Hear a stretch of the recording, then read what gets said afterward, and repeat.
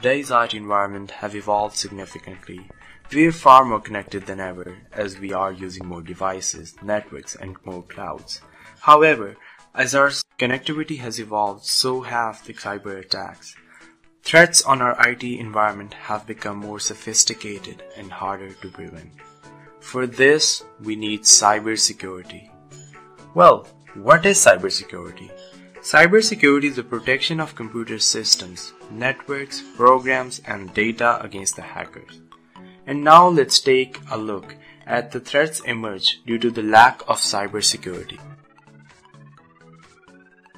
Is cybercrime, in which the target is contacted by email or text messages, in which they are forced to open a fake page and enter their passwords or card information, which can prove to be dangerous. Solution to phishing is simply being careful.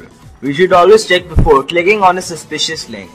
We should be careful of where we got the link from and who we got from.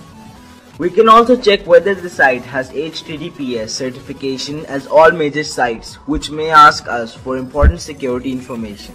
Now have it. You can also now report phishing.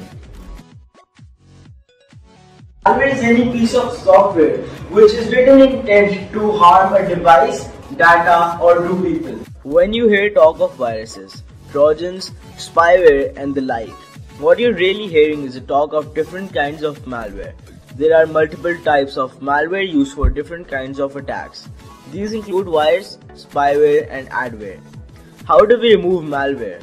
Each form of malware has its own way of infecting and damaging computers and data.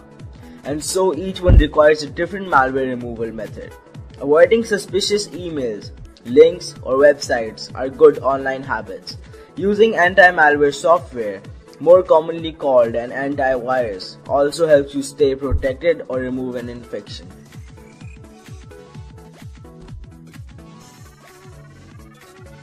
Keep your operating system, browser and antivirus software updated. Opt for a password that's difficult to crack instead of one that's easy to remember. 3. Never click on suspicious links sent to you through email. 4. Don't give out personal information over the phone or through email unless you're absolutely sure of whom you're giving it to.